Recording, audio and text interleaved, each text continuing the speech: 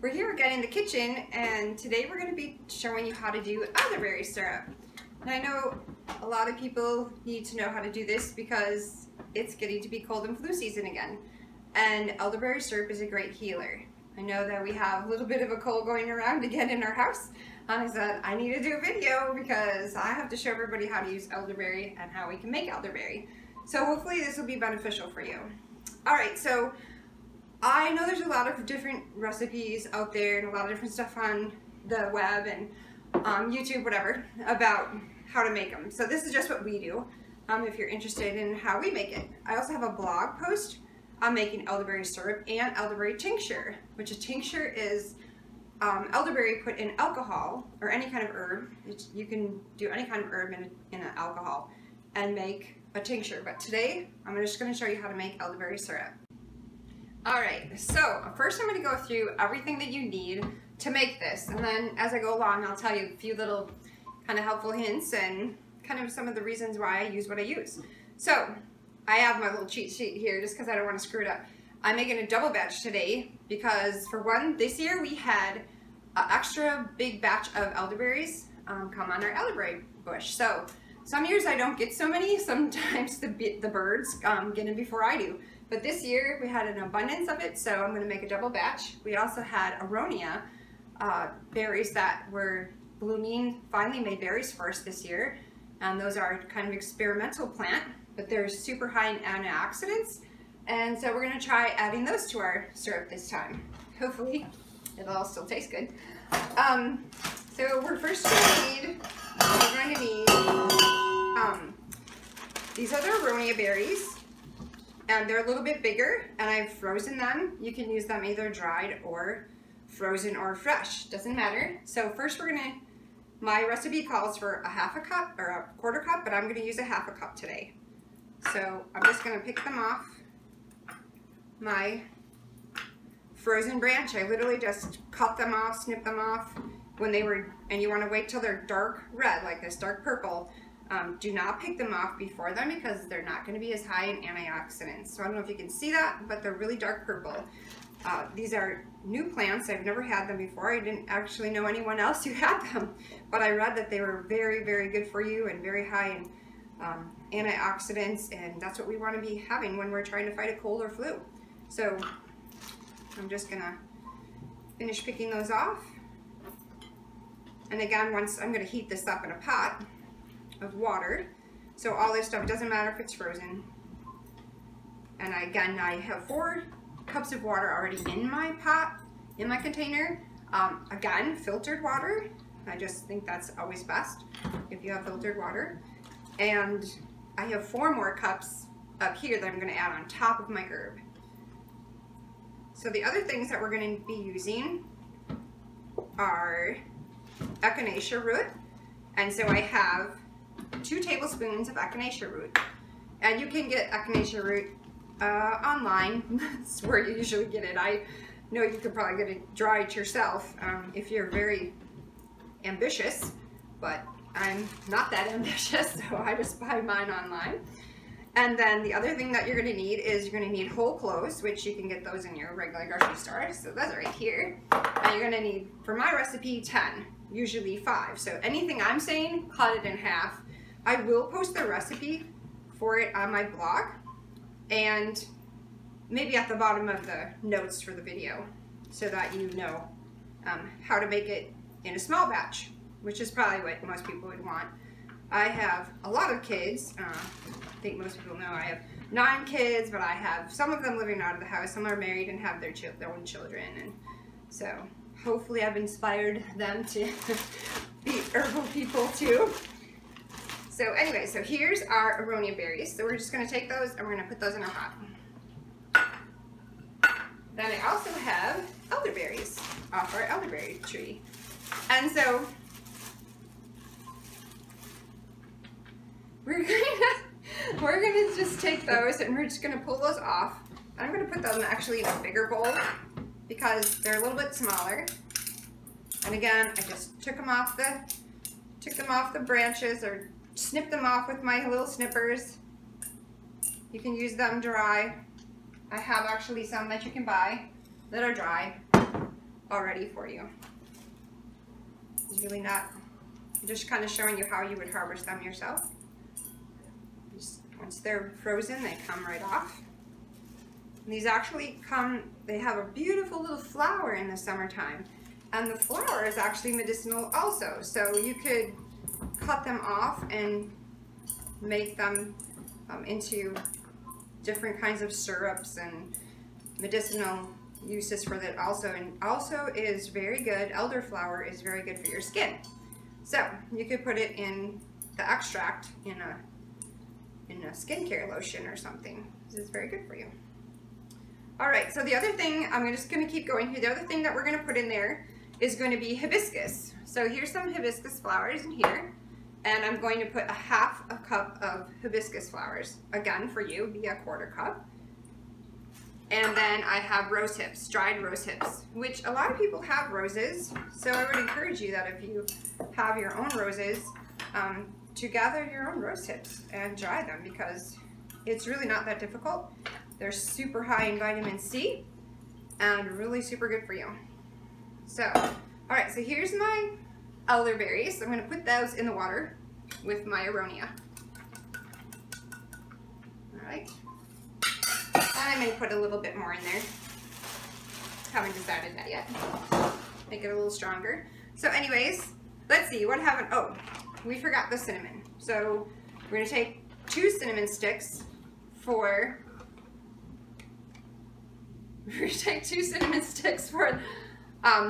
the pot. We're gonna put those in there.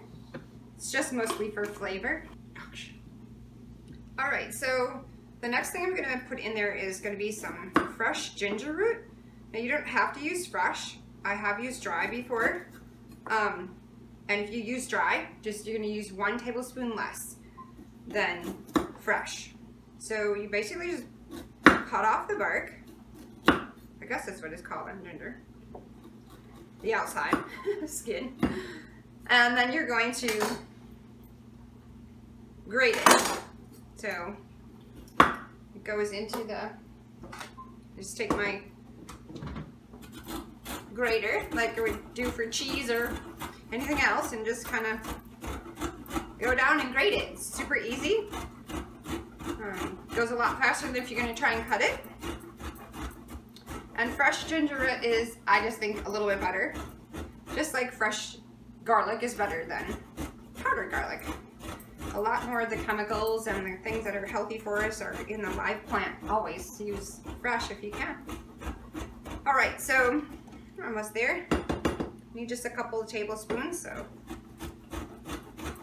you kind of notice it gets a little bit like these little strings on it. Fibrous, it's very fibrous. So I may have to cut a little bit of that off of there. Ginger is great. It's super good for your digestion. Really good for your respiratory system when you have a cold. My little guys had this little bit of a cough this week, and I'm like, I gotta get this. I gotta make this. All right. So we've got about 2 tablespoons there, so I'm happy with that. All right. So we're gonna put that in our pot. And don't worry, because you're gonna strain this. So don't worry about, oh, it's too big a chunks or anything, because you're gonna throw it out. Put it in a thing and throw out the stuff after you strain it. So don't worry about that. All right, so the next thing I want to talk to you about is that we're gonna need honey. And so hopefully, preferably you have some local honey. That's always the best. Or your own, that's even better. And so you're gonna need 1 to 2 cups for a regular recipe. If you use 1 cup of honey, this recipe, after we cook it, it will last for 3 months. If you use 2 cups of honey for it, it will last up to 6 months. Now there's just so many healing, wonderful benefits of honey. I have this really cool book that I always look at. It's like an antiviral book, and so we have so many different antibiotics and all these things that are out there now that people are finding, oh, this virus is resistant to whatever, this bacteria is resistant to antibiotics. But there's they're finding so many things about honey, and me being a beekeeper, I just always like to share with you some of the wonderful things our bee friends are giving us. So in this little book that I have, This is from a guy named Stephen Buhner, I think is his name, B-U-H-N-E-R. So anyways, he's writing about honey. So I just wanted to share this one little piece. It said, in 1 pound of honey, there is 1.4 grams of protein, 23 milligrams of calcium, 73 milligrams of phosphorus, 4.1 milligrams of iron, 1 milligram of niacin, 16 milligrams of vitamin C. It also contains vitamin A, beta carotene, the complete complex of B vitamins, vitamin D, vitamin E, vitamin K, magnesium, sulfur, chlorine, potassium, iodine, sodium, copper, manganese, and high concentrations of hydrogen peroxide and formic acid. Honey, in fact, contains over 75 different compounds. Many of the remaining substances in honey, comprising 4% to 7% of the honey, are so complex that they have yet to be identified. They use it for healing wounds. They use honey for just so many things medicinally now that I can't stress to you enough about using honey. So get your honey, we're gonna use it later, and get a jar because we're gonna need that later with the top. And I'm probably sure this is not gonna all fit in here. I'll probably have 2 of these and I'll be able to share and give one away. So we're gonna take our herbs now, the rest of them. So here's my rose hips. I'm gonna put them in there. I already pre-measured all these. And the hibiscus. And let's see. We're pretty close to 10. And then my echinacea root. All right, super easy. Just gonna take a spoon. Gonna mix them all around. We're not, as you notice, we're not adding the honey right now. We're just gonna be simmering our herbs for a while. So we're not gonna keep you waiting. We'll just do it to the end. We'll skip to the end so you don't have to watch us do that whole part. But so we're gonna take this pot and we're going to put it on our burner and we're going to simmer it for a while. You want it, the water in here to reduce to half. Once it's reduced to half, we're gonna come back.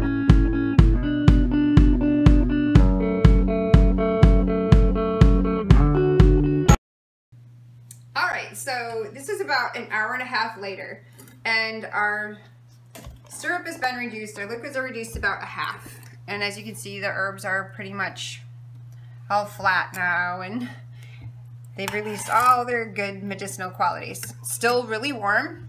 I've let it cool down somewhat, but it's still really warm, so be careful when you pour it into your pot.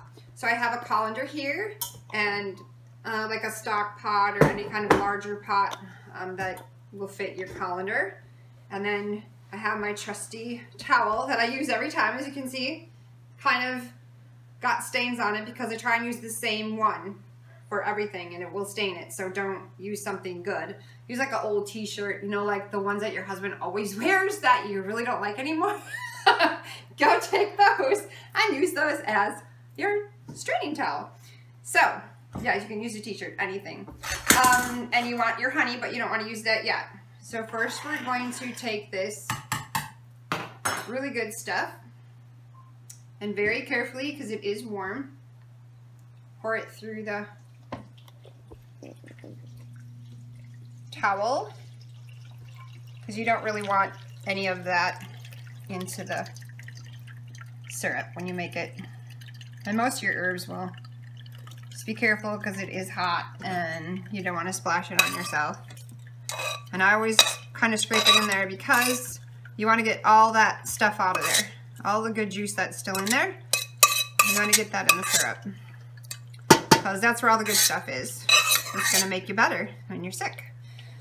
They've done studies on elderberry syrups and how much they help heal.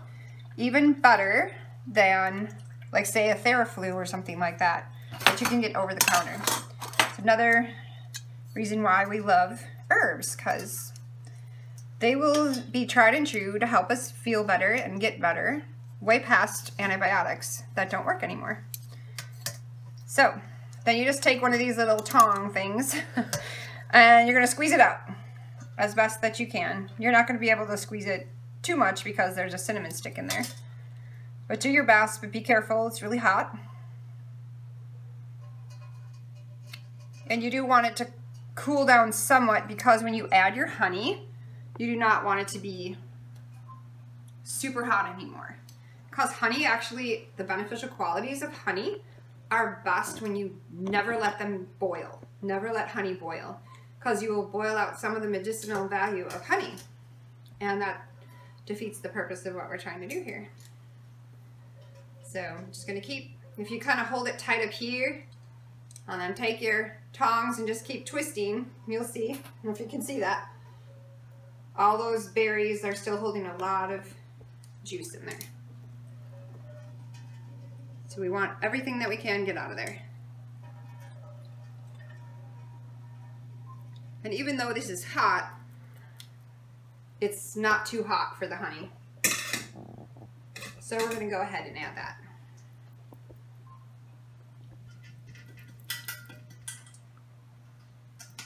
Now, you can tincture this again. Does not taste as good. So you're not gonna, if you try and do this as a tincture, you're probably gonna have a hard time getting your kids to take it, because it's not sweet at all and it's pretty bitter. Elderberry on its own is very bitter, sour. So unless you put something with it, glycerin or honey, it will not be very palatable. So here's my 2 cups. Now remember, I've doubled my recipe. So that's how come I'm adding 2 cups. If you're making a smaller batch, you would only add 1.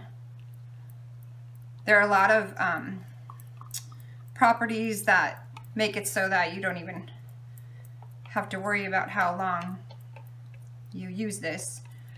We always use ours up before the winter's over. So I'm trying to think of what that name, preservative qualities of honey. Like, honey doesn't ever go bad. They've found honey in tombs. So, yeah, doesn't ever go bad. It's just so mysterious, so beautiful what is in honey. So, we're just gonna, pretty much this is the end of our syrup then. We're just gonna stir this in until it seems like it's all dissolved. And then we're going to very carefully, we're going to pour it into our jar.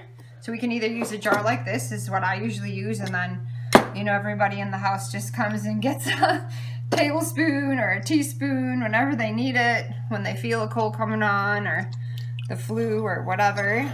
It smells so good right now though. It smells like cinnamon and cloves and all that good stuff. Or you can put it in a bottle like this. So this, you can buy these little bottles, like over the counter. You can get them, but mostly online. You can get them on Amazon or Mountain Rose Herbs. That's my favorite place. And so you can do droppers full in your kids' mouths or whatever too, if it's more convenient to do it that way. But yeah, they're just called amber bottles, amber dropper bottles. So if you want to get something like that and keep them in your refrigerator, you want to keep this in your refrigerator. That's another difference between a syrup and a tincture. A tincture you can keep room temperature for years and it won't go bad. The syrup you have to put in the refrigerator, and you have to keep it in the refrigerator. Otherwise it will spoil eventually. I'm not really sure how long, because I don't do that. So, but it would eventually spoil. So I think I've mostly got it. But when it's, you know, it's just starting to be fall here and my farmer's market's done, so I thought it was a good time to always make a batch of this to get us through the winter. And you'll save yourself a lot of money, because elderberry tincture and syrup can be kind of expensive if you want to go buy it. And it's really not that hard to make. So, alright, so now we're going to pour it into our jar. And you can use a funnel that you would use for jam or jelly. but I'm just gonna pour. I'm kind of used to doing this just because of all the herbal products that I do, and made this syrup every year for the last umpteen zillion years. So you're just gonna pour it in your quart jar, pint jar, whatever you want to use, and you're basically just gonna seal it up. And then you're gonna write what it is on top and the day that you made it. You don't really have to. I mean, most of the time we use ours up so fast that I don't worry about it. But if you feel better putting the date on it, put a date on it. And then you're gonna just put it in your refrigerator. And whenever you feel a cold coming on, or the flu bug, something that somebody's got, or you want to prevent getting any of those, you just take, an adult would probably take a tablespoon or two, depending on how much you want to prevent things or get better, and a child would be using a teaspoon or two, and you can use it morning, noon, night, doesn't matter.